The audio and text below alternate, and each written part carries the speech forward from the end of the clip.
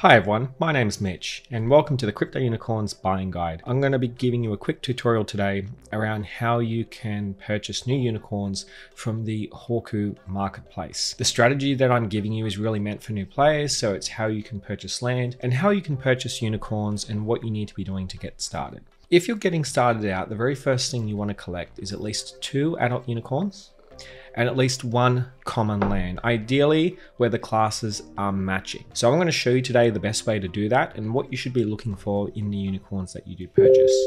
Now, this is not going to be a guide around how to create and connect wallets. Crypto Unicorns operates on the Polygon network, so you want to make sure you do have some Matic in your wallet in order to put through these transactions to acquire some of these unicorns. So that information will be included below, but for this video I'm just purely going to create it to show you what you should be looking for so you can get started in crypto unicorns. So the very first thing you want to do is you want to pick up two adult unicorns with maximum breeding points. The reason why you want maximum breeding points is because this is what is going to allow you to start to grow your crypto unicorns account.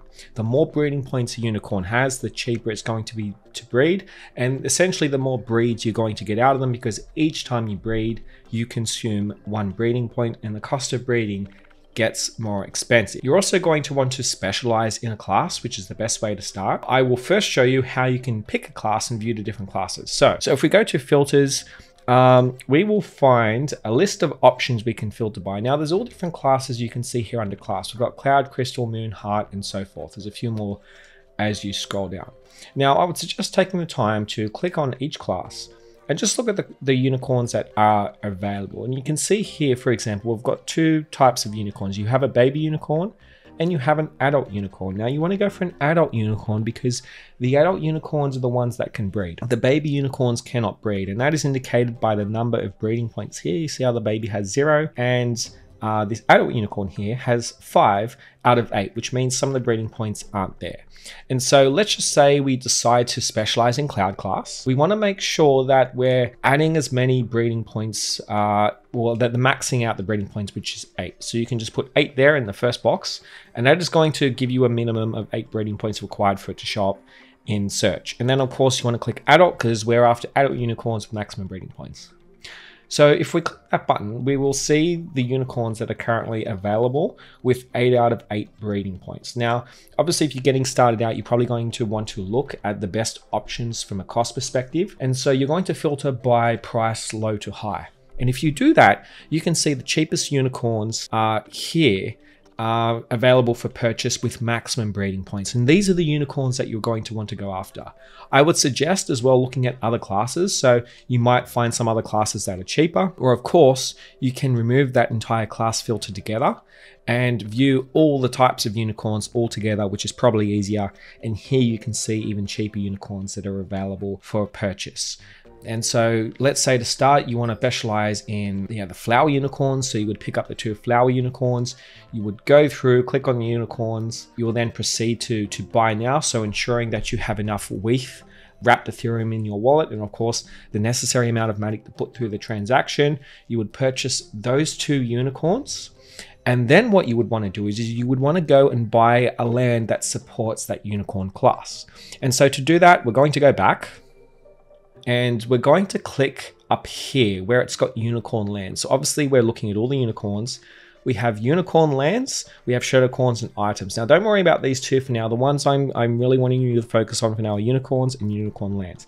So now you've gone to purchase those 2 flower unicorns in this example. The next thing you're going to do is go and purchase a land that you can use these unicorns on. So you're going to click on unicorn lands, and obviously we're after flower class lands. So we're going to go to filters, and from there we're going to go and select the flower class, which is right here. So we're going to select that option and go to save. And here we can see the flower lands that are available. Now with crypto unicorns, the different rarities of land will essentially be able to support more classes. So there is a guide that goes through all that. I will link that below as well. But let's just say you're getting a common land. The common land is only going to support the 1 unicorn class. And obviously it matches the land class. So our flower land is only going to support flower unicorns. Now let's just say you want to get a rarer type of land that's going to support more classes of unicorns. Well, what we can do is we can go back to filters. We can click on rare. So we'll just clear these values first. We'll click on rare, and this is going to view the rare lands.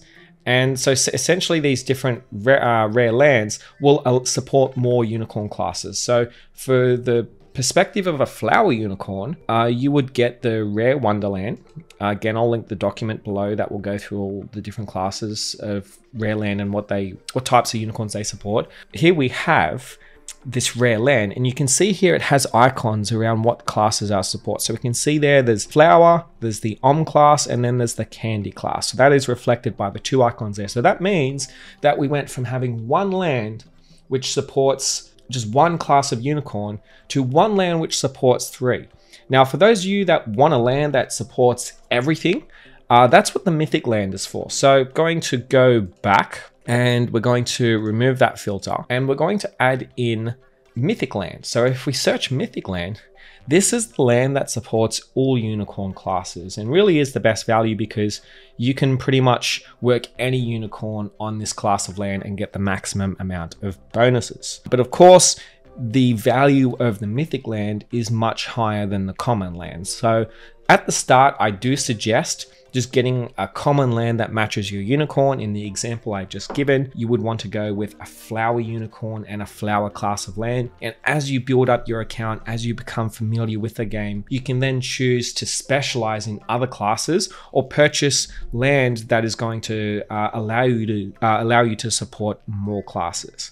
And so once you've got these items, the 1 land and the 2 unicorns, you can then proceed to go to crypto unicorns, log into the game, lock your assets in. Again, another process that is very simple, but there will be a link with instructions on how you can do that. And then you'll be able to start using that land and the 2 unicorns to start doing all things from farming, PvP activities like jousting, crafting, breeding, all these sorts of things. And over time, you will be able to grow your account to maximize the amount of rewards you are earning from crypto unicorns. So that's the guide there, guys. I'm going to leave it there for now. Additional information will be below, and of course, if you have any questions, reach out to us in Discord, send us a help desk ticket, reach out to Hawku, and we will do our best to support you through this process because we have a fantastic game here, a very fun game, and we want to make sure that we can make it as easy as possible for you to get involved. So that's it. I'm going to leave it there. Thank you for your time.